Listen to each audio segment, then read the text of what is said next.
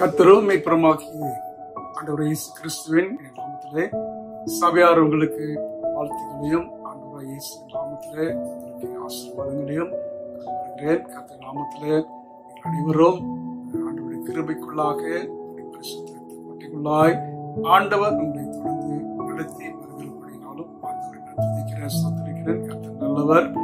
மாணவர்களே, மீண்டுமாக இந்த காணொலி மூலமாக நம் ஆண்டவருடைய செய்தியை நம் ஆண்டவருக்கு நன்றி செலுத்தி வருகிறோம். மாணவர்களே, இந்த நாட்களில் கூட கர்த்தருடைய கரம் மேலும் மாத்திரமல்ல, உலக மக்கள் அனைவர் மேலும் ஆண்டவருடைய கரமும் இரக்கமும் கிருபையும் அளவில்லாமல் இந்த நாட்களிலே ஆண்டவர் கிருபையிலே நடத்தி வருவதற்காகவும் ஆண்டவரை தெரிவிப்பதாக இந்த நாளின் செய்திக்காக நம் கண்கள் மூடி நாம் ஜெபிப்போம். அன்பின் பரலோக பிதாவே, இரக்கத்தில் ஐஸ்வர்யமுள்ள நல்ல ஆண்டவரே, கர்த்தருடைய கிருபை என்றும் உள்ளது என்று சொல்லியிருப்பார். உண்மை நாங்கள் துதிக்கிறோம், போற்றுகிறோம், துதிக்கிறோம், ஆராதிக்கிறோம். கண்மணி போல் ஆண்டவரே நீர் எங்களை காத்து வருகிறபடியால் ஸ்தோத்திரிக்கிறோம்.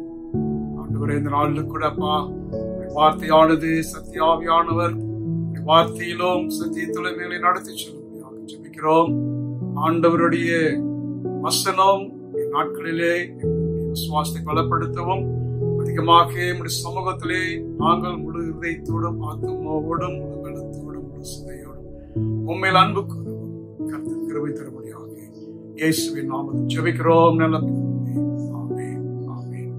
கர்த்தருடைய நாமத்துக்கு மகிமை உண்டாவதாக. அன்பானவர்களே, இந்நாட்களிலே பலவிதமான சம்பவங்கள் ஒன்றன் பின் ஒன்றாக நடந்து வருகிறது என்பதை நாம் காணொலி மூலமாக மாத்திரமல்ல நம்முடைய நியூஸ் மூலமாக நாம் நிறைய காரியங்களை நாம் கேள்விப்படுகிறோம். இந்த COVID-19 கொரோனா வைரஸ் அது ஒரு பக்கம் நடந்து கொண்டிருக்கும் பொழுது wuhan சைனா wuhan என்ற பட்டணத்துல இப்பொழுது அங்கே நிலநடுக்கம் ஏற்பட்டிருக்கிறது என்று சொல்லி நாம் செய்தியிலே நாம் கேட்கிறோம். மாத்திரமல்ல, இந்தியாவிலே இந்த வைரஸ் அதிகமாக பரவி கொண்டிருக்கிறது. இப்பொழுது அந்த தேசத்திலும் சைக்ளோன் என்ற புயல் மழை அங்கே பல பாதிப்புகளை ஏற்படுத்தி கொண்டு வருகிறது.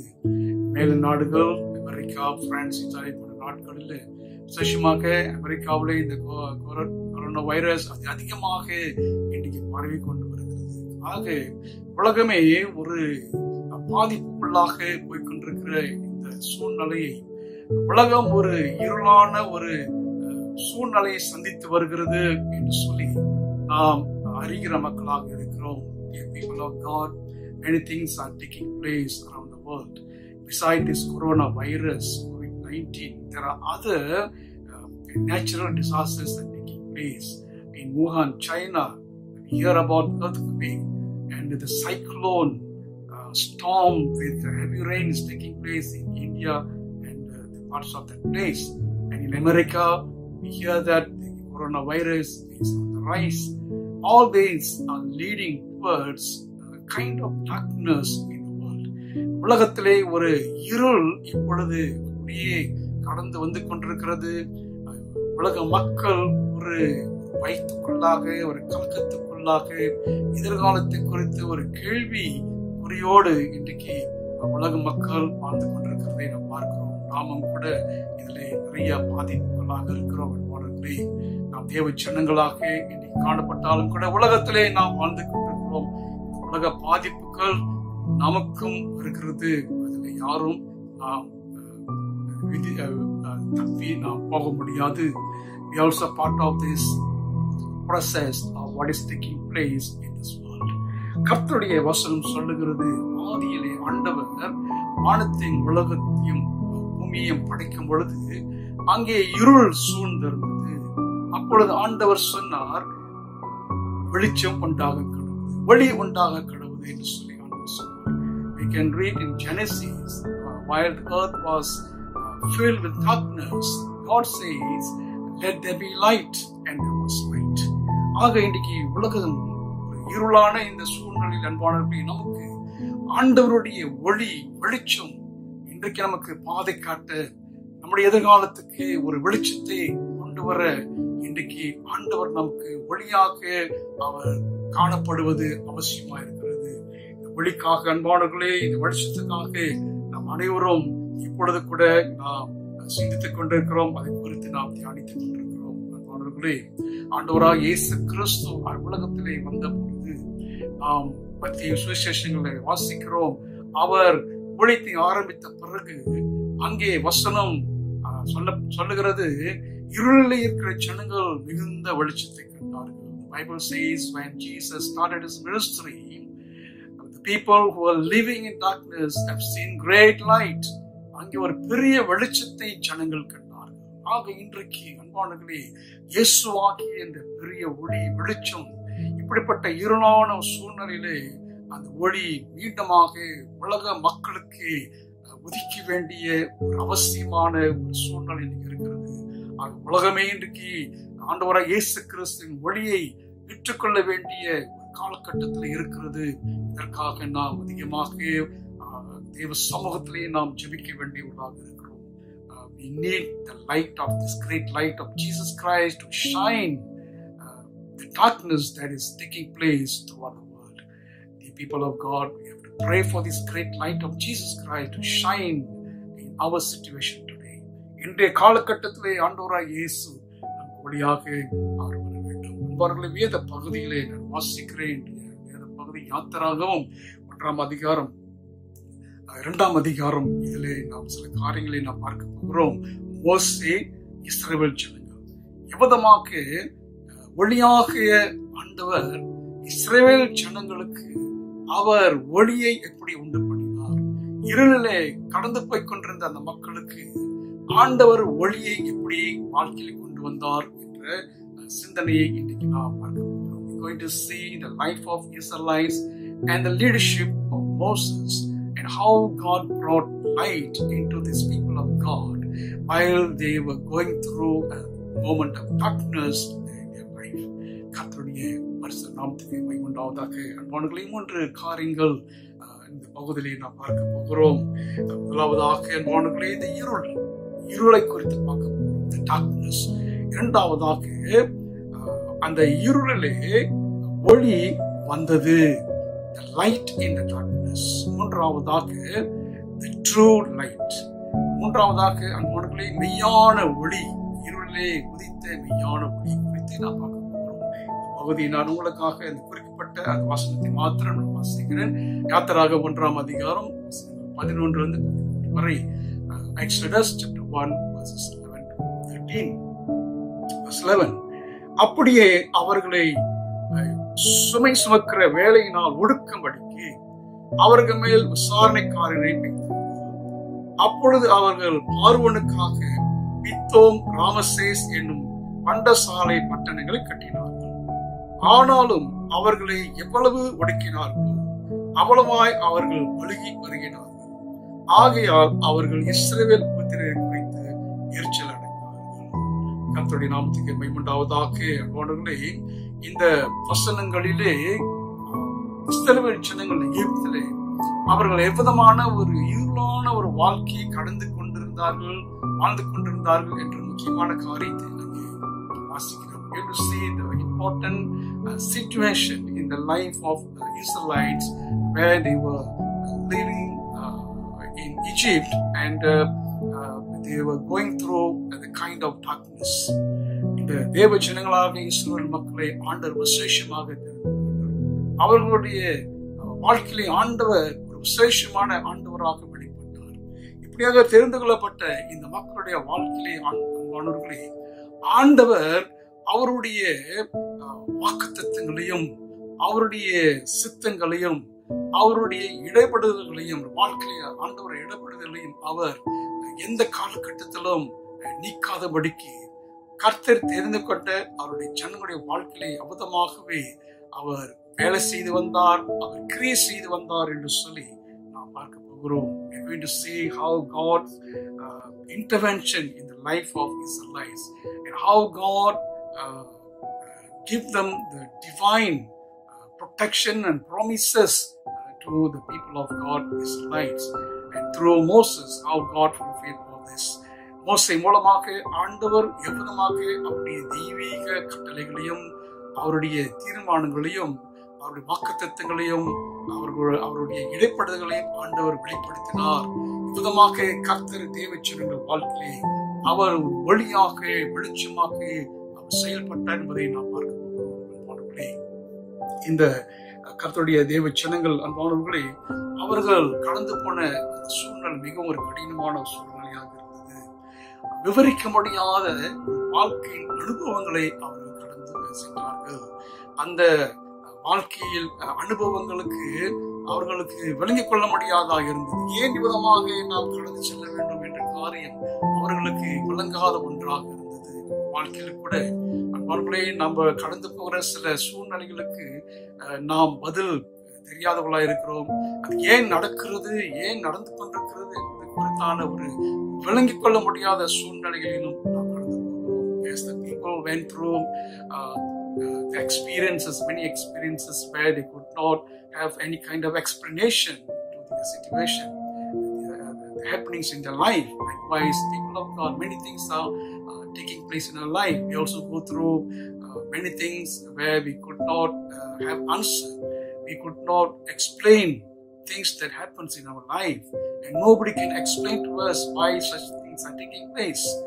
அதோட விதமாக அது ஒரு இருளான ஒரு சூழ்நிலையையும் நமக்கு கொண்டு வருகிறது என்பதை அறிந்து கொள்கிறோம். இரண்டாவது குடும்பாடுகளே, இந்த இஸ்ரவேல் ஜனங்கள் அவர்கள் வாழ்க்கையிலே பலவிதமான எதிர்ப்புகளையும் எதிரிகளையும் அவர்கள் சந்தித்தார்கள். ஏன் அவர்கள் எதிர்ப்பு கொடுக்கிறார்கள், ஏன் இவர்கள் எதிர்த்து வருகிறார்கள் என்ற காரணம் அறியாத ஒரு எதிர்ப்புகளை அவர்கள் சந்தித்துக் கொண்டிருந்தார்கள் என்று சொல்லி பார்க்கிறோம். Secondly, these people of God, they were facing many kind of adversaries without any purpose. Why people are coming against them without any purpose, any reason. People just started came against them. இந்த இஸ்ரவேல் மக்களுக்கு எதிர்ப்பாக எகிப்து ராஜா எதிர்ப்பாக வந்தார். எகிப்து ஜனங்கள் அதிகாரிகள் அவர்களுக்கு எதிர்ப்பாக வந்தார்கள். காரணம் தெரியாத ஒரு சூழ்நிலை அவர்கள் எதிர்ப்புகளை அவர்கள் சந்தித்தார்கள் என்று சொல்லி நாம் பார்க்கிறோம். இதன் மத்தியில் கூட அன்பானவர்களே, ஆண்டவருடைய அவருடைய ஆளுகை, அவருடைய இடைபடுதல், அவருடைய வாக்குத்தத்தங்கள் ஆண்டவர் நிறைவேற்றுகிறவராக இருந்தார். இன்னைக்கு நம்முடைய வாழ்க்கையிலே விவரிக்க முடியாத சம்பவங்கள், காரணமில்லாத எதிர்ப்புகள், எதிர்மறையான சூழ்நிலைகள், விவரிக்க முடியாத விளங்கிக் கொள்ள முடியாத அனுபவங்கள், இதெல்லாம் வாழ்க்கையிலே ஒரு இருளான ஒரு சூழ்நிலையை நமக்கு கொண்டு வருகிறது. இப்படிப்பட்ட நேரத்தில் என்பாடுகளே, நமக்கு ஒரு வெளிச்சம் தேவையா இருக்கிறது, நமக்கு ஒரு வழி தேவையா இருக்கிறது, நமக்கு ஒரு வழிகாட்டி தேவையா இருக்கிறது. இருளிலிருந்து நம்மை வெளியிலே கொண்டு போவதற்கு வழிகாட்டி இன்றைக்கும் நமக்கு தேவையா இருக்கிறது. இந்த நாட்களிலே கூட அன்பானவர்களே, உலகம் எங்கும் இப்படிப்பட்ட ஒரு இருளான ஒரு சூழ்நிலை மத்தியிலே இதிலிருந்து நம்மளை வெளியே கொண்டு போவதற்கு நம்முடைய ஆண்டவராகிய தேவாதி தேவன் அவர் வழியாகவும் வெளிச்சமாகவும் அவர் இருக்கிறார். வாக்குத்தத்தங்களை நிறைவேற்றுகிறவராக இருக்கிறார். அவர் நம்மை தெரிந்து கொண்ட தேவனுடைய ஆண்டவருடைய மக்களுக்கு அவர் ராஜாவாகவும் இருக்கிறார். அப்படிப்பட்ட ஒரு வழி வாழ்க்கையிலே இப்பொழுதும் எப்பொழுதும் எல்லா காலகட்டங்களிலும் இருக்கிறது என்று சொல்லி அறிந்து நாம் தேவனை துதிக்க வேண்டியவர்களாக இருக்கிறோம். இதுதான் பாடல்களை நம்முடைய இந்த தேவச்சன வாழ்க்கையில் முதலாவது அங்கே ஒரு இருளை குறித்து நாம் வாசிக்கிறோம். யாத்திராகம் 1ஆம் அதிகாரம் 11 to 22 வரை நாம் வாசிக்கும் பொழுது 3 விதமான இந்த இருளான அனுபவங்களை, விவரிக்க முடியாத அனுபவங்களை, காரணமில்லாத எதிர்ப்புகளை இவர்கள் சந்தித்து வந்தார்கள் என்று சொல்லி இங்கே 11ஆம் வசனத்திலிருந்து 22 அதிகாரம் முடிய பார்க்கலாம். 3 விதமான எதிர்ப்புகள் சொல்லும் பொழுது முதலாவதாக அவர்கள் ஒடுக்கப்பட்டார்கள். 11ஆவது வசனத்திலேயே அவர்களை இஸ்ரவேல் மக்களை எகிப்து ஜனங்கள் அதிகாரிகள் அவர்களை ஒடுக்கினார்கள். அப்படியே அவர்களை சுமை சுமக்கிற விசாரணைக்காரரை வைத்தார்கள். அவர்களை வேலை செய்ய அவர்கள் ஒடுக்கினார்கள் என்று சொல்லி நாம் பார்க்கிறோம். The first kind of darkness that these people went through was the oppression, the darkness of oppression. Verse 11, and the Egyptians, the authorities, they oppressed them to do hard labor. கடினமான வேலையிலே அவர்களை ஒடுக்கினார்கள். இந்த கடின வேலையில் அன்பான ஜனங்கள் மிகவும் ஆவியிலும் ஆத்மாவிலும் சரீரத்திலும் அவர்கள் களைப்பு அடைந்த மக்களாக இரவும் பகலும் ஓய்வில்லாதபடிக்கு அவர்கள் ஒரு இருளான ஒரு களைப்பை உண்டு பண்ணுகிற ஒரு வாழ்க்கையிலே அவர்கள் வாழ்ந்து கொண்டிருந்தார்கள். They went through any kind of oppression to take up this hard labor work. அவர்கள் இரண்டாவதாக இந்த ஜனங்கள் 14வது வசனத்திலே வாசிக்கும் போது verse 14, சாந்தம் செங்கலுமாகி இவைகளை செய்யும் வேலையினால் வயலில் செய்யும் சகல விதமான வேலையினாலும் அவர்களை ஜீவனையும் கசப்பாக்கினார்கள். கசப்பான அனுபவங்கள், கசப்பான உணர்வுகள் அவர்கள் உள்ளத்திலும் அவர்களுடைய உணர்ச்சியிலும் அவர்களுடைய சிந்தனையிலும் கசப்பு நிறைந்த காணப்பட்டது.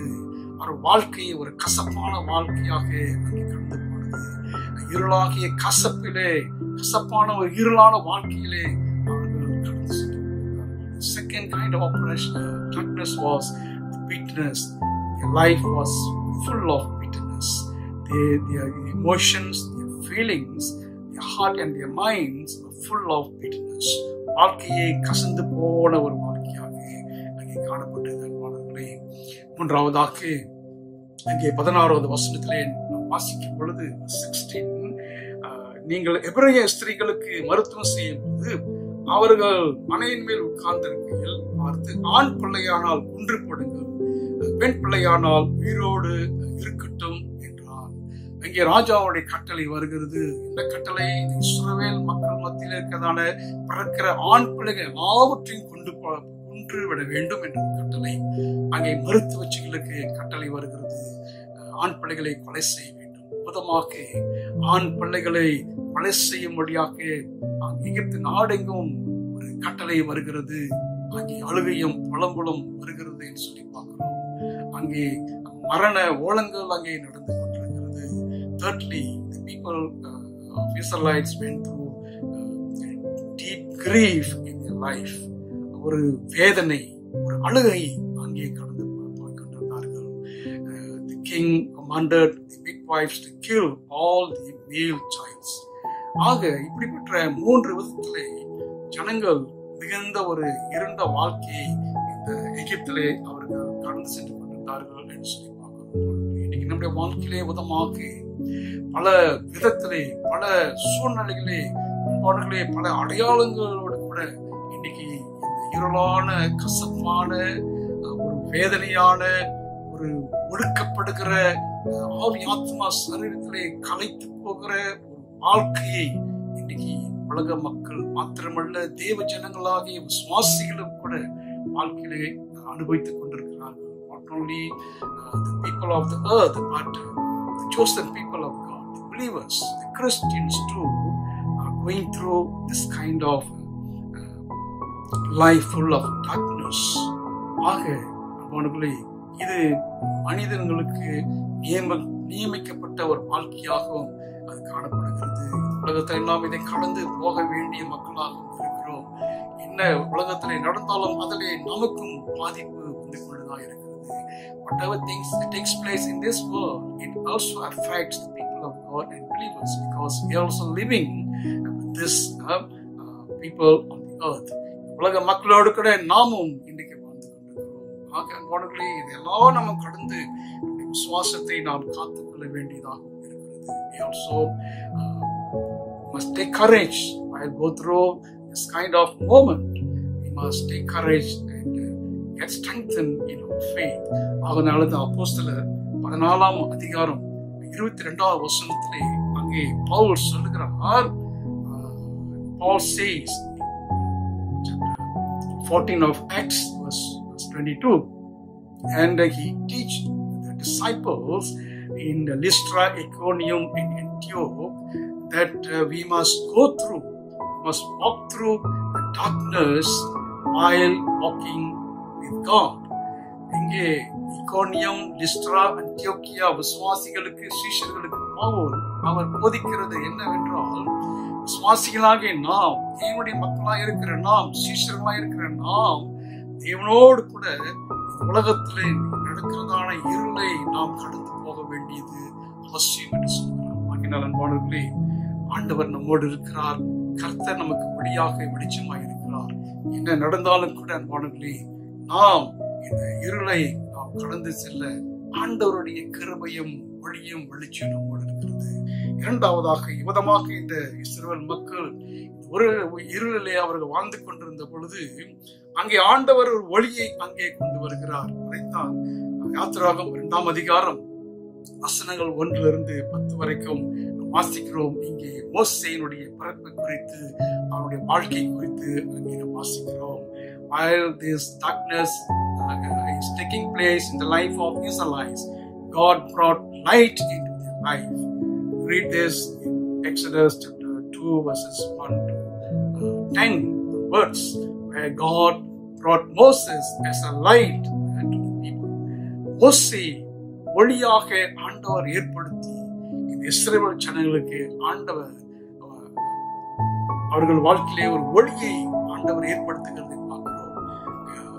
அநேக கேள்விகள் இவருடைய வாழ்க்கையில் ஏன் ஏன் ஏன் இந்த ஒடுக்கம், ஏன் நாம் ஒடுக்கப்படுகிறோம், ஏன் நமக்கு வேதனைகள் வந்து கொண்டிருக்கிறது, ஏன் நாம் இப்படி கசப்பான வாழ்க்கையை வாழ்ந்து கொண்டிருக்கிறோம் என்று கேட்ட கேள்விகளுக்கு பதில் இல்லாத ஒரு சூழ்நிலையிலே ஆண்டவர் மோசே மூலமாக பதிலை ஆண்டு கொடுக்கிறார். இந்த ஜனங்கள் 400 வருஷத்துக்கு மேலாக இவ்விதமாக ஒடுக்கத்திலும் வேதனையிலும் கசப்பிலும் அவர் வாழ்ந்து கொண்டிருந்தார்கள். 1-2 நாட்கள் அல்ல, 1 வருஷம் 2 வருஷம் அல்ல, 400 வருஷத்துக்கு மேலாக இவ்விதமாக இவர்கள் வாழ்ந்து கொண்டிருந்தார்கள்.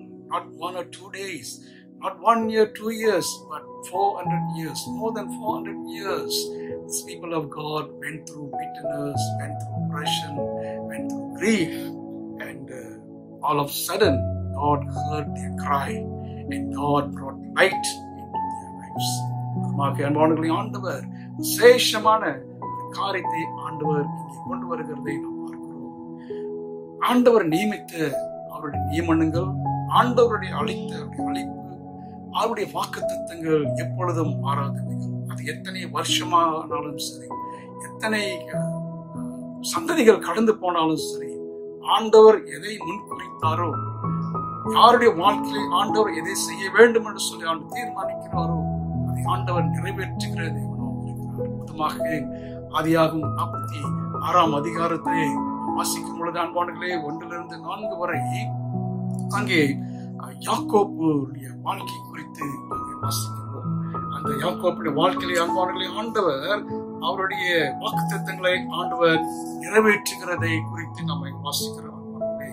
அங்கே ஆண்டவர் யாக்கோபுக்கு அவருடைய வாழ்க்கைக்கும் எதிர்காலத்துக்கும் ஆண்டவர் என்ன செய்ய போகிறார், என்ன செய்து கொண்டிருக்கிறார், இந்த இஸ்ரவேல் ஜனங்கள் எவ்விதமான சூழ்நிலைகளை கடந்து போவார்கள் என்கிறதான எல்லா விதமான வாக்குத்தத்தங்களையும் ஆண்டவர் யாக்கோபுக்கு ஆண்டவர் தெரியப்படுத்தி, அவர் அந்த வாக்குத்தத்தங்களிலே மாறாதிருக்கிறவர், அவர் ஜனங்களை மெய்யாக அவருடைய வாக்குத்தத்தங்களை பெற்றுக்கொள்ளும்படியாக அவர்களை வழிநடத்தக்கூடியவர் என்ற பெரிய ஒரு உறுதி வாக்குறுதிகளை அங்கே யாக்கோபுக்கு ஆண்டவர் கொடுக்கிறதை பார்க்கிறோம். In Genesis 46, we can read about how God intervened in the life of Jacob, and he promised him that he will fulfill whatever he has promised to his forefathers Abraham and Isaac. And God is always firm in his word, in his promises, no matter how long it takes, but God certainly fulfills his word. எத்தனை வருஷங்கள் நடந்தாலும் ஆண்டவருடைய வாக்குத்தத்தங்களை நிறைவேற்றக்கூடியவராக இருக்கிறார்.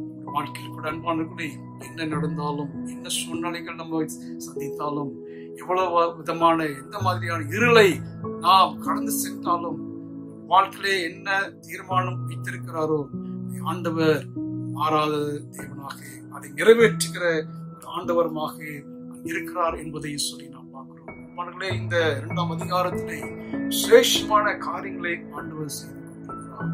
மோசேயினுடைய வாழ்க்கையிலே பிறப்பிலிருந்து இஸ்ரவேல் ஜனங்களுடைய வாழ்க்கைக்கு ஆண்டவர் எதிர்பாராத விதத்திலே அவர்களுக்கு உதவிகளை ஆண்டவர் ஒத்தாசைகளை ஏற்படுத்துவதற்கு சில விசேஷ நபர்களையும் அங்கே ஏற்படுத்துகிறதை நாம் பார்க்கிறோம். You can see God brought in helpers from unexpected places, unexpected members, persons to help the people of God to fulfill His promises. முதலாக முதலாவது நாம் பார்க்கும்பொழுது அன்பாடுகளே 1ஆம் அதிகாரம் யாத்திராகமம் 1:15 அங்கே மருத்துவச்சிகளை குறித்து சொல்லப்பட்டிருக்கிறது. 2 தேவ பயமுள்ள தேவனுக்கு பயந்த மருத்துவச்சிகளுடைய பெயர்கள் அங்கே குறிக்கப்பட்டிருக்கிறது. ஷிப்ரா அண்ட் புவா. இந்த 2 பேரும் அவர்கள் தைரியமாக ராஜாவுடைய கட்டளைகளை நிறைவேற்றாதபடிக்கு ஆண்டவருடைய கட்டளையை நிறைவேற்றுவதற்கு கர்த்தர் அவர்களை பயன்படுத்தினார். ஆண் பிள்ளைகளை அவர்கள் கொலை செய்யாதபடிக்கு அவர்களை காப்பாற்றினார்கள். Read about the midwives, Shipra and Pua. They were instrumental to protect all the male childs instead of kill them. God used these 2 ladies to protect the people of God. இரண்டாவதாக மோசேயினுடைய தாயார் ஜோக்கபேட்டை குறித்து நாம் வாசிக்கிறோம். 6ஆம் அதிகாரம் 20ஆம் வசனத்திலே மோசேயினுடைய தாயாருடைய பெயர் அங்கே குறிக்கப்பட்டிருக்கிறது. 2ஆம் அதிகாரம் 8வது வசனத்திலே தாய் என்ற வார்த்தை மட்டும் இருக்கிறது. In Exodus chapter 6 verse 20 and Exodus chapter 2 verse 8 we read about Moses' mother Jochebed, and this Jochebed actually brought up Moses from his babyhood. இந்த ஜோக்கபேட் மோசேயுடைய தாயாரே சிறு பிள்ளையாக மோசேயை வளர்த்தார்கள். எவ்வளவுமாக அற்புதமாக ஆண்டவர் காரியத்தை செய்தார். சொந்த தாயை ஆண்டவர் கொண்டு வந்து மோசேயை வளர்க்கும்படியான ஒரு கிருபையை கர்த்தர் செய்தார். ஆக அடுத்து நான் பார்க்கும் பொழுது மிரியாம் மோசேயுடைய சகோதரி அங்கே பார்வோனுடைய மகளோடு கூட பேசுவதும் ஜோக்கபேட் மோசேயுடைய தாயாரை அழைத்து வருவதுமான இப்படிப்பட்ட ஊழியங்களிலே வேலைகளே அவள் மும்மரமாக முதன்மையாக இருந்தால் ஆண்டவர் மிரியாமையும் அங்கே பயன்படுத்துகிறார். மாத்திரமல்ல, எந்த ராஜா ஆண் பிள்ளைகளை கொலை செய்ய வேண்டும் என்று சொன்னாரோ அதே ராஜாவுடைய மகளே மோசேயை எடுத்து தத்து எடுத்து அவனை அரண்மனையிலே அவனை வளர்க்கிறாள் என்று சொல்லி பார்க்கிறோம்.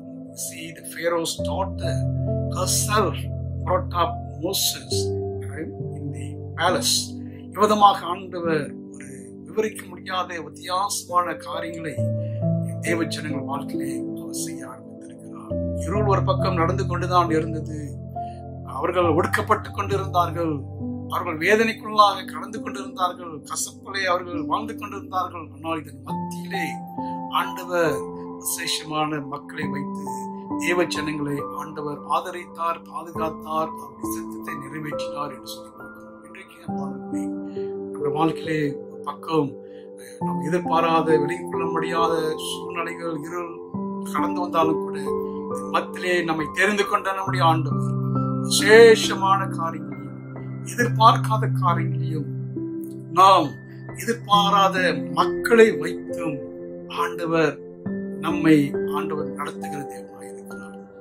எதிர்பாராத மக்கள் நம்முடைய அரசாங்கமாக இருக்கலாம், நம்முடைய அதிகாரிகளாக இருக்கலாம், நம்முடைய தலைவர்களாக இருக்கலாம்.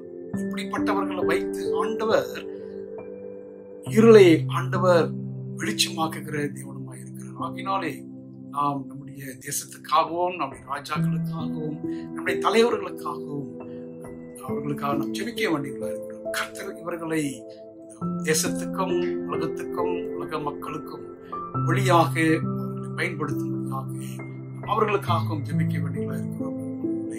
கர்த்தர் பெரிய காரியங்களை ஆண்டவர் செய்கிறவராக இருக்கிறார். மூன்றாவதாக அன்பானவர்களே, இந்த இருளிலே உதித்த ஒளியாகிய மோசே இஸ்ரவேல் ஜனங்களை ஒளியாக இருந்து எகிப்திலிருந்து அவர்களை கானான் தேசத்துக்கு அவர்களை வழிநடத்தினார் என்று சொல்லி பார்க்கிறோம். எகிப்து ஆகிய இருளிலிருந்து ஒளியாகிய ஆண்டவருடைய பிரசன்னத்திலே நடத்தின மோசே ஆண்டவர் ஒளியாகவும் இந்த ஜனங்களுக்கு ஆண்டவர் பயன்படுத்தினார். God used Moses as a light to brought this people of God from the darkness of Egypt to the promised land, to the light, to the future light. இன்னைக்கு கர்த்தர் நம்மை வழிநடத்துகிற ஒளியா இருக்கிறார். அந்த ஒளியை குறித்து தான் நாம் அடுத்து பார்க்க போகிறோம். We going to see the true light in darkness. இந்த இருளிலே உதிக்கிறதான இருளிலே நமக்கு இருக்கிறதான மெய்யான ஒளியை குறித்து வேதம் என்ன சொல்லுகிறது? யோவான் 8ஆம் அதிகாரம் 12வது வசனத்திலே வாசிக்கிற ஆண்டவராகிய இயேசு கிறிஸ்து அவர் தன்னை குறித்து சொன்ன வாக்குத்தத்தங்களை அங்கே நாம் வாசிக்கிறோம். ஆண்டவர் சொன்னார், நான் உலகத்திலே இருக்கையில் உலகத்துக்கு ஒளியாய் இருக்கிறேன். Hallelujah. While I'm in the world. Chapter 9 verse 5. யோவான் 9ஆம் அதிகாரம் 5வது வசனத்திலே நான் உலகத்திலே இருக்கையில் உலகத்துக்கு ஒளியாய் இருக்கிறேன். இன்னைக்கு ஆண்டவர் உலகத்திலே அவர் இருக்கிற ஆண்டவராய் இருக்கிறார். இயேசு கிறிஸ்து அவர் மரித்து போன தேவன் கிடையாது. 8ஆம் அதிகாரம் 12ஆம் வசனத்திலே ஆண்டவர் சொன்னார், I am the light of the world. நான் உலகத்துக்கு ஒளியாய் இருக்கிறேன். இந்த ஒளியாய் இருக்கிறேன் அப்பொழுது அவர் இருந்தார். ஆனால் இன்றைக்கும் அது இயேசு கிறிஸ்து ஒளியாக இருக்கிறார். அவர் உயிருள்ள தேவனாக இருக்கிறார், உயிருள்ள ஒளியாக இருக்கிறார். இயேசு கிறிஸ்து நேற்று இன்றும் என்றும் மாறாத தேவனாக இருக்கிறார். அப்பொழுது வாழ்ந்து கொண்டிருந்த மக்களுக்கு அவர் நான் உலகத்துல இருக்கிற பொழுது நான் உலகத்துக்கு ஒளியாக இருக்கிறேன் சொன்னார். இன்றைக்கும் அதே ஆண்டவர் இன்றைய வாழ்க்கையிலும் இன்றைய சூழ்நிலையிலும் இன்றைய காலகட்டத்திலும் இன்னைக்கு நாம் கடந்து போகிற எந்த விதமான இருளான சூழ்நிலையா இருந்தாலும் கூட நம்மோடு கூட மத்தியிலே அவர் ஒளியாக இன்னைக்கு வாழ்ந்து கொண்டிருக்கிறார். ஒளி கொடுக்கிற ஆண்டவரமாக இருக்கிறார். கர்த்தர் விதமாக மெய்யான ஒளியாக இருக்கிறார்.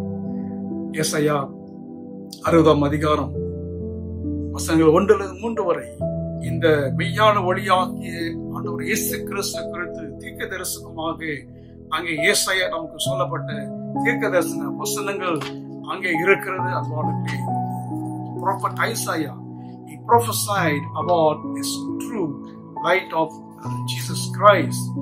When Jesus said, I am the light of the world. But this light was prophesied by Isaiah verses 1 to chapter 6, 60 verses 1 to 3. Isaiah 61-3 வரை. எழும்பி பிரகாசி, உன் ஒளி வந்தது, கர்த்தருடைய மகிமை உன்மேல் உதித்தது. இதோ இருள் பூமியையும் காரிருள் ஜனங்களையும் மூடும், ஆனாலும் மேல் கர்த்தர் உதிப்பார். அவருடைய மகிமை உன் மேல் காணப்படும். வெளிச்சத்தின் இடத்துக்கு ஜாதிகளும் உதிக்கிற உன் ஒளியின் இடத்துக்கு ராஜாக்களும் கடந்து வருவார்கள்.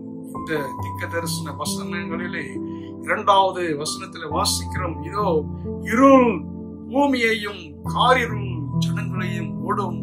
The darkness will cover the earth and the people of the earth.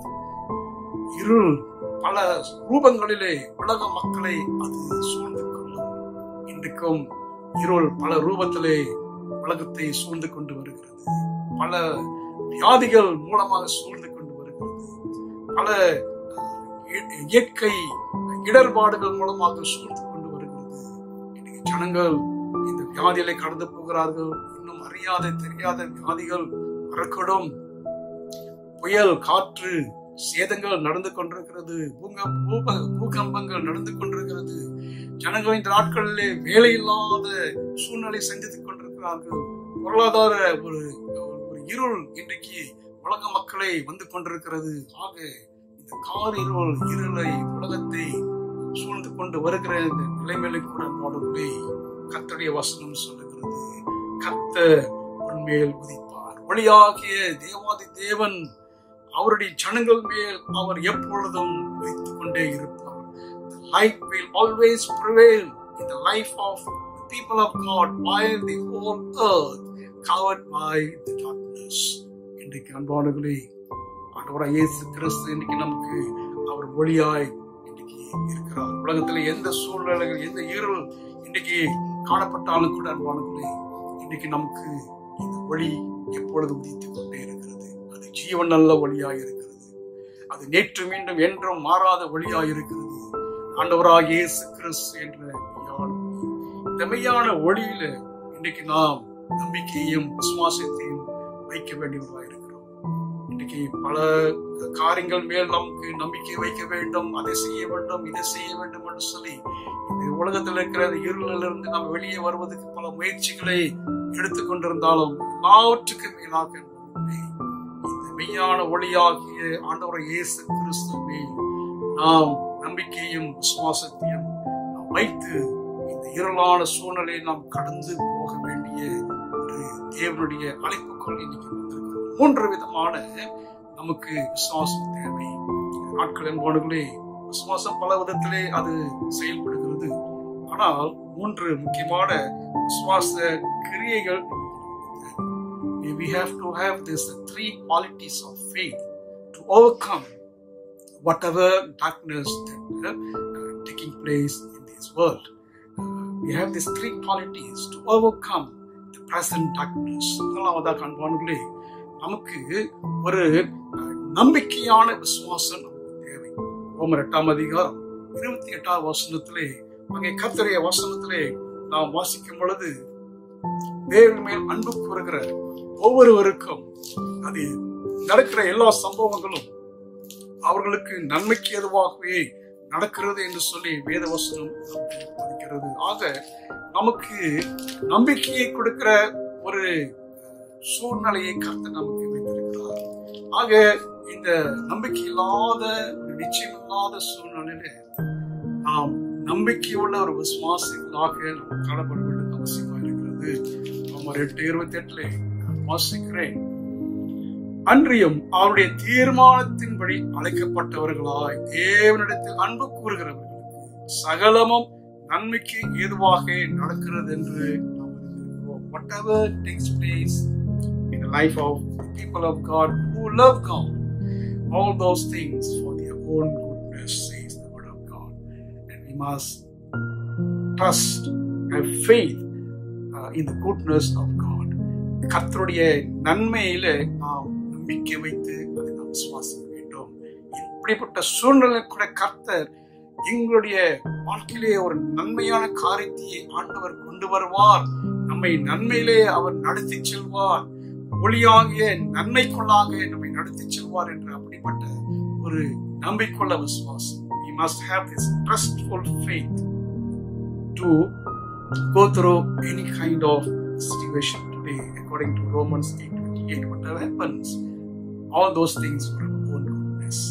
God is bringing goodness out of any darkness. இருளில் இருந்து ஆண்டவர் நன்மைகளை ஆண்டவர் நம் வாழ்க்கையில் கொண்டு வருகிறார். இரண்டாவதாக அன்பானவர்களே, நமக்கு வேண்டிய விசுவாசம், எதிர்பார்ப்புள்ள விசுவாசம், expectant faith. Hebrew chapter 11 verse 1. எபிரேயர் 11ஆம் அதிகாரம் 1ஆம் வசனத்திலே அங்கே விசுவாசத்தை குறித்து நாம் அங்கே பார்க்கிறோம். விசுவாசத்துக்கு ஒரு எதிர்பார்ப்பு இருக்கிறது. அநேக விதத்துல நாம் ஒன்றை பார்த்துதான் விசுவாசிக்க வேண்டும், நாம் கண்டுதான் அதை விசுவாசிக்க வேண்டும். நமக்கு ஒரு நடந்தால்தான் அதை நான் விசுவாசிப்பேன், நம்புவேன்.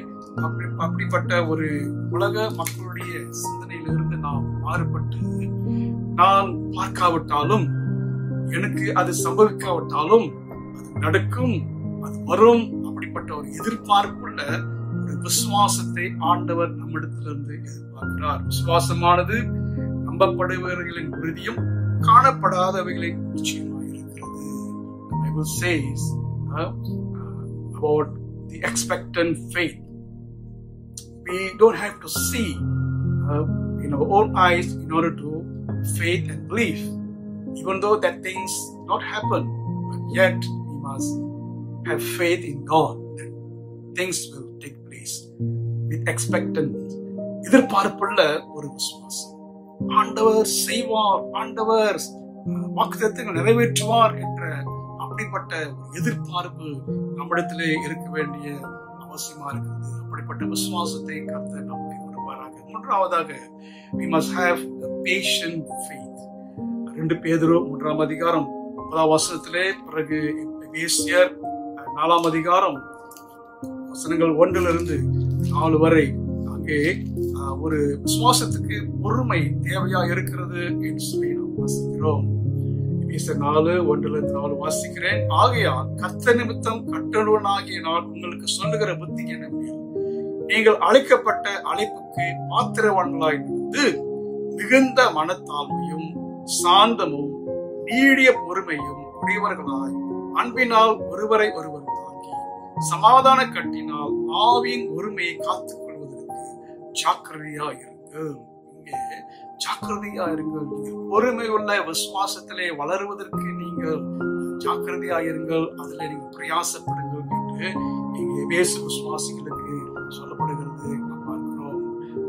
The man of God writes to the believers in Ephesians that they must have a patient faith, to have faith that which is full of patience for God to act in His own time. ஆண்டவர் அவருடைய நேரத்தில், அவருடைய சித்தத்தில் அவர் காரியங்களை செய்யும்படியாக அதற்கென்று நாம் காத்திருக்க வேண்டும், பொறுமையாக நம்முடைய விசுவாசத்திலே காத்திருக்க வேண்டும் என்று சொல்லி, அப்படிப்பட்ட ஒரு பொறுமை உள்ள விசுவாசம் இன்னைக்கு தேவையா இருக்கிறது என்று சொல்லி கர்த்தருடைய வசனம் நமக்கு சொல்லுகிறது. 2 பேதுரு 3ஆம் அதிகாரம் வசனங்கள் 9-15 வாசிக்கிறேன். 2 Peter chapter 3 verses 9 and 15. 3:9. தாமதிக்கிறார் என்று சிலர் எண்ணுகிறது, கர்த்தர் தமது வாக்குத்தத்தத்தை குறித்து தாமதமாகிறார்கள். ஒருவரும் கெட்டுப்போகாமல் எல்லாரும் மனம் திரும்ப வேண்டும் என்று விரும்பி நம்மேல் நீடிய பொறுமை உள்ளவராக இருக்கிறார். மேலும் நம்முடைய கர்த்தரின் நீடிய பொறுமையை ரட்சிப்பென்று எண்ணுங்கள். அவர்களே, கர்த்தர் அவருடைய வாக்குத்தத்தங்களை செய்வதற்கும் அவர் நம்முடைய வாழ்க்கையிலே ஈடுபடுவதற்கும் அவர் வைத்திருக்கிற நோக்கங்களை நிறைவேற்றுவதற்கும் அவர் அவருடைய காலகட்டத்துக்கு என்று காத்திருக்கிறவராயிருக்கிறார், பொறுமை உள்ளவராயிருக்கிறார். ஆண்டவரே பொறுமை உள்ளவராயிருக்கிறார். நீங்க நமக்கு பொறுமை கிடையாது, எல்லாமே அவசரமாக நமக்கு கிடைக்க வேண்டும், எல்லாமே அவசரமாக நடக்க வேண்டும், அது இப்பொழுதே நடக்க வேண்டும் என்று சொல்லி நாம் பொறுமையை இழந்து விடுகிறோம். இந்த காலகட்டங்களிலே நமக்கு பொறுமை, விசுவாசம் அதிகமாக தேவை. We need this patient faith practically, dear people of God. We don't expect things to take place immediately, on the spot. But look at God. God waits patiently to do His things. இன்றைக்கு அன்பானவர்களே, கர்த்தர் நமக்கு அப்படிப்பட்ட பொறுமையை கொடுப்பாராக. மெய்யாகவே இந்த நாட்களில் நமக்கு நிறைய பொறுமை தேவை. நமக்கு நிறைய சிந்தனையில மிகவும் ஒரு போராட்டம் நடந்து கொண்டிருக்கிறது. நமக்கு மன உளைச்சல் இந்த நாட்களில் அதிகமாக வந்து கொண்டிருக்கிறது. நம்முடைய பொறுமைகளை மீறுகிற சூழ்நிலைகளை இன்றைக்கு நாம் சந்தித்து வருகிறோம்.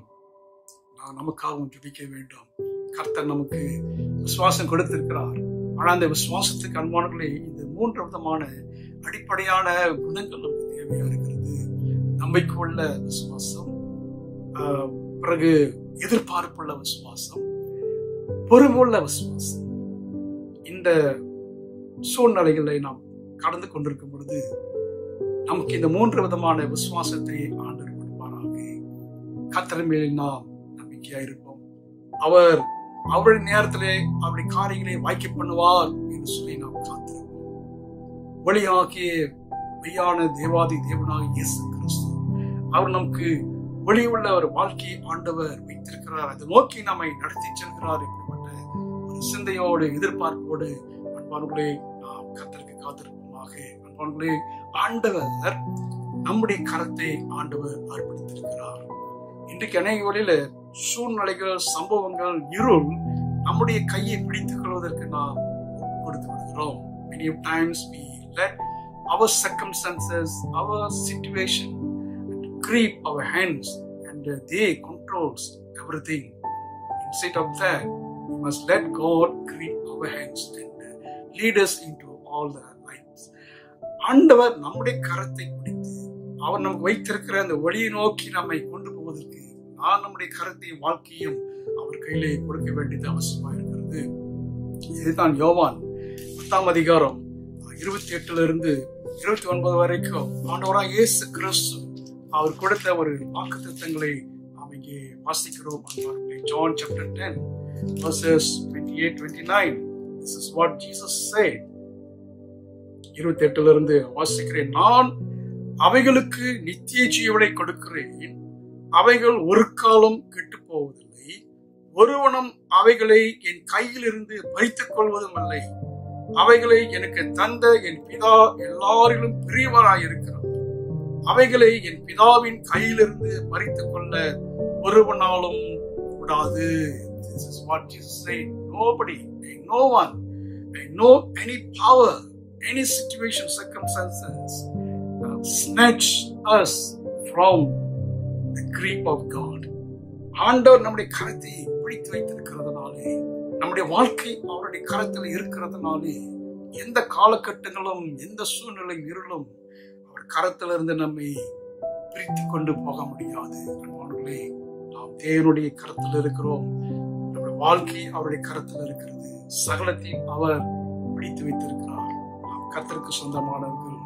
ஒளியாகி இயேசு கிறிஸ்துவுக்கு நாம் சொந்தமுள்ள வெளிச்சத்தின் பிள்ளைகளாய், ஒளியின் பிள்ளைகளாய் இன்னைக்கு நாம் வாழ்ந்து கொண்டிருக்கிறோம். அன்பானவர்களே, ஆக அவர் மேல் ஒரு நம்பிக்கையுள்ள விசுவாசத்திலும், அவர் மேல் ஒரு எதிர்பார்ப்புள்ள விசுவாசத்திலும், அவர் மேல் ஒரு பொறுமையுள்ள விசுவாசத்திலும் நம்மை நாம் ஒப்பு கொடுத்து, ஒளியாகிய தேவாதி தேவன் நம்மை ஒளிக்குள்ளாய் ஒளியை நோக்கி நடத்தி செல்கிறார் என்ற அப்படிப்பட்ட வாழ்க்கையிலே நாம் தொடர்ந்து நாம் விருப்பமாக கர்த்தர் நம்மோடு கூட இருந்து நம்மை நடத்தி செல்வாராக. கண்கள் மூடி நாம் செல்வோம். அன்பின் பரலோக பிதாவே, பரிசுத்தமும் இரக்கம் நிறைந்த நல்ல ஆண்டவரே, எவ்விதமாக இஸ்ரவேல் ஜனங்கள் ஒடுக்கத்திலும் வேதனையிலும் கசப்பிலும் அவர்கள் வாழ்ந்து கொண்டிருந்த சூழ்நிலையிலே ஒளியாக மோசேயை கர்த்தர் அனுப்பி அவர்களை வெளிச்சத்துக்கு நீர் அழைத்து சென்றது போல, இன்றைய உலக வாழ்க்கையிலும் ஆண்டவரே, தேவ ஜனங்கள் மாத்திரமல்ல, உலக மக்களே நாட்களிலும் பலவிதமான இருளினாலே ஒடுக்கப்பட்டும், பலவிதமான மனக்கசப்போடும், பலவிதமான வேதனைகளோடும் ஐயா வாழ்க்கையை நடத்தி கொண்டிருக்கிறார்கள். இன்றைக்கு பல சூழ்நிலைகள் உலகத்திலே நடந்து கொண்டிருக்கிறது. இருள் உலகத்தை ஆண்டவரே சூழ்ந்து வருகிறது. ஆனாலும் கூட அப்பா, இப்படிப்பட்ட நேரத்திலே ஒளியாகிய இயேசு கிறிஸ்து எங்கள் வாழ்க்கையிலே உதித்திருக்கிறீர். அப்பா, உங்களுடைய வாக்குத்தத்தங்களை நீ நியமித்த காரியங்களையும் ஆண்டவர் உம்முடைய நேரத்திலே செய்து முடிக்கிற தேவனாய் இருக்கிறீர். நன்றி செலுத்துகிறோம். இயேசு கிறிஸ்து நேற்றும் இன்றும் என்றும் மாறாதவராய் இருக்கிறதுக்காக ஸ்தோத்திரம். நான் உலகத்திலே இருக்கையில் உலகத்துக்கு ஒளியா இருக்கிறேன் சொன்னீர் ஆண்டவரே. இன்றைக்கும் ஒளியாக இயேசு உலகத்தில் இருக்கிறேன். அப்பா, எங்களோடு இருக்கிறேன், எங்கள் வாழ்க்கையிலே இருக்கிறேன். என்னுடைய இருளான சூழ்நிலையிலே ஒளியாக ஆண்டவர் எங்களோடு வருகிறேன். வாக்குத்தத்தங்களை நிறைவேற்றுகிறேன். நிச்சயமாக இந்த ஒளியை கடந்து செல்லும்படியாக அப்பா எங்களை கரம்பிடித்திருக்கிறேன் என்று சொல்லி நாங்கள் விசுவாசித்து ஆண்டவரை எதிர்பார்ப்போடும் நம்பிக்கையோடும் ஆண்டவரே அப்பா நாங்கள் ஒப்பு கொடுத்துக் கொள்ள வருகிறோம். அப்பா, தொடர்ந்து இந்த நாட்களிலே ஆண்டவரே பல பாதிப்புகளை கடந்து போய் கொண்டிருக்கிற உலக மக்களுக்கு ஆட்சேபிக்கிறோம். இந்த வைரஸ் ஒரு பக்கம் இருக்க ஆண்டவரே, புயல் காற்று வந்து கொண்டிருக்கிறது. ஜனங்கள் ஆண்டவரே பல நாடுகளில் இப்படிப்பட்ட புயல் காற்றினால் ஜனங்கள் பாதித்துக் கொண்டிருக்கிறார்கள். அப்பா, பூகம்பங்கள் ஏற்பட்டுக் கொண்டிருக்கிறது. ஜனங்கள் வேலை இல்லாமல் இருக்கிறார்கள். அநேக இடங்களிலே மக்கள் ஐயா சாப்பாடு குறைவு பட்டிருக்கிறார்கள். ஆண்டவரே, பயத்தோடும் நடுக்கத்தோடும் நாளை என்ன நடக்கும் என்று சொல்லி இருளை சூழ்நிலையை அவர்கள் பார்த்து நடுங்கி பயந்து கொண்டிருக்கிறார்கள். கர்த்தாவே, நீர் மாத்திரமே ஒளியாக ஒவ்வொருவருக்கும் வரும்படியாக ஜெபிக்கிறோம். வெளிச்சத்துக்கோள் ஆண்டவர் உலக மக்களை ஆண்டவர் நடத்தி செல்லும்படியாக நாங்கள் ஜெபிக்கிறோம். ஆண்டவரே, தேசத்தின் தலைவர்களுக்கு, கர்த்தாவே அதிகாரிகளுக்கு ஆண்டவரே நீ ஞானத்தை கொடுக்க முடியாக நாங்கள் ஜெபிக்கிறோம். கர்த்தர் வழி நடத்துகிறாக ஸ்தோத்திரம். அப்பா, எங்கள் திருச்சபைகளுக்காக ஜெபிக்கிறோம். திருச்சபை மக்களுக்காக ஜெபிக்கிறோம். ஆண்டவரே, என்னுடைய ஆராதனைகளும் ஆண்டவரே தொழுகைகளும் ஆண்டவரே ஐயா நின்று போயிருக்கிற சூழ்நிலை கூட கர்த்தர் உம்முடைய நேரத்திலே அதை கர்த்தரை எங்களுக்கு ஏற்படுத்துவீர் என்று நாங்கள் விசுவாசிக்கிறோம். கர்த்தர் ஐயா, நீ அனைவரையும் மறைத்துக் கொள்வோம், உடைய பாதுகாப்புக்குள் காத்துக்கொள்ள முடியாது ஜெபிக்கிறோம். கர்த்தர் ஆசீர்வதித்து வழி நடத்தும். இயேசுவின் நாமத்தில் ஜெபிக்கிறோம். ஆமென், ஆமென். கர்த்தருடைய பரிசுத்த நாமத்துக்கு ஸ்தோத்திரம், மகிமை உண்டாவதாக. அன்பானவர்களே, நாம் தொடர்ந்து நம்முடைய தேசத்துக்காக நாம் ஜெபிப்போமாக. தேசத்துல நடந்து கொண்டிருக்கிற இந்த வைரஸ் அது அதிகரித்துக் கொண்டிருக்கிறது, ஏற்றத்தாழ்வுகள் வந்து கொண்டிருக்கிறது. ஆனால் கர்த்தர் ஆளுகை செய்கிறார் என்ற விசுவாசம் நம்பிக்கையிலே நாம் தொடர்ந்து இருப்போமாக. உலக மக்களுக்காக ஜெபிப்போம். ஒன்றன் ஒன்றாக பல சூழ்நிலைகள் நடந்து வருகிறது. ஆண்டுடைய இரக்கத்துக்காக நாம் ஜெபிப்போமாக. அன்பர்களே, நாம் விரைவாக நம்முடைய திருச்சபையிலே ஆராதிக்கக்கூடிய சூழ்நிலைகளை குறித்து நாம் சிந்தித்து வருகிறோம். நம்முடைய மாநாடு, நம்முடைய பிஷப் அடிப்புறமாக சேர்ந்து சில வழிமுறைகளை நமக்கு செய்து வருகிறார்கள். விரைவாக உங்களுக்கு அதை அதற்கான அறிவிப்புகள் கொடுக்கப்படும். நாம் அதுக்கு என்று ஜெபிப்போம். ஐந்து தொடர்ந்து அன்பானவர்களே, உங்களுக்கு இந்த வாட்ஸ்அப் காணொலி மூலமாக வேத ஆராய்ச்சிகளும் வெள்ளிக்கிழமை தியான குறிப்புகளும் ஆராதனை ஒழுங்குமுறைகளும் பிரசங்க செய்தி குறிப்புகளும் உங்களுக்கு அனுப்பப்பட்டு வருகிறது. மாத்திரமல்ல, அனுதின ஜெப குறிப்புகளும் ஜெப தியானமும் உங்களுக்கு அனுப்பப்பட்டு வருகிறது. அதற்காக நீங்கள் ஜெபித்து தியானிக்கும்படி குடும்பத்தோடும் தனிப்பட்ட முறையிலும் வேதத்தை ஆராயும்படி கேட்டுக்கொள்கிறேன். உங்களுக்காகவும் நாங்கள் தொடர்ந்து ஜெபித்து வருகிறோம். கர்த்தர் இருப்பாராக. மியான்மர் மக்கள் பிள்ளைகளை தெரிந்து கொண்டவர்கள் இந்த மே மாதம் 31 வரைக்கும் அது அந்த கடைசி நாள் தள்ளி வைக்கப்பட்டிருக்கிறது. ஆகினாலே தொடர்ந்து பிள்ளை தடுத்தெடுக்கப்படுகிறவர்கள் நீங்கள் முன் வரும்படியும் உங்களுக்கு அறிவிப்புகளை நான் கொண்டு வருகிறேன். தொடர்ந்து கர்த்தர் நம்மோடு இருந்து அவருடைய சித்தத்தையும் அவர் வழிநடத்தையும் நமக்கு கொடுப்பாராக. பாருங்கள், நம்முடைய ஜெபத்துக்கு ஆசீர்வாதத்துக்கு நாம் கடந்து செல்வோம். தகப்பனே கர்த்தாவே, உலகத்தையும் அகிலத்தையும் ஆளுகை செய்கிற நல்ல தகப்பனே, நம்முடைய அநாதி தீர்மானங்களுக்கு சித்தத்துக்கும் எங்களை தொடர்ந்து அர்ப்பணிக்கிறோம். ஆண்டவராகிய இயேசு கிறிஸ்துவினுடைய பரிசுத்த இரத்தத்துக்குள் எங்களை ஒப்புக்கொடுக்கிறோம். பரிசுத்த ஆவியானுடைய ஆலோசனைக்கும் வல்லமைக்கும் ஞானத்துக்கும் அப்பா எங்களை தாழ்த்தி ஒப்புக்கொடுத்து வருகிறோம். அதை தொடர்ந்து ஆதரித்து வழிநடத்தும். ஆண்டவரே, வருகின்ற நாட்களிலே நாங்கள் செய்ய வேண்டிய காரியங்களை கர்த்தர் எங்களுக்கு கற்றுத்தருவீராக. நாங்கள் பொறுமையோடு இருந்து உடைய சித்தத்தை அறிந்து கொள்ள ஆவியானவர் எங்களை வழிநடத்தும். ஜெபிக்கிறோம். ஸ்தோத்திரம் அப்பா. எல்லா துதி கன மகிமை உமக்கு இயேசுவின் நாமத்தில் ஜெபிக்கிறோம். ஆமென். கர்த்தராகிய இயேசு கிறிஸ்துவின் கிருபையும் பிதாவாகிய தேவனுடைய அன்பும் பரிசுத்த ஆவியினுடைய அன்பின் ஐக்கியம் சமாதானம் வழி நடத்தும் அனைவரோடு எப்பொழுதும் சதா காலங்களுக்கும் நிலைத்திருந்து காப்பதாக. ஆமென்.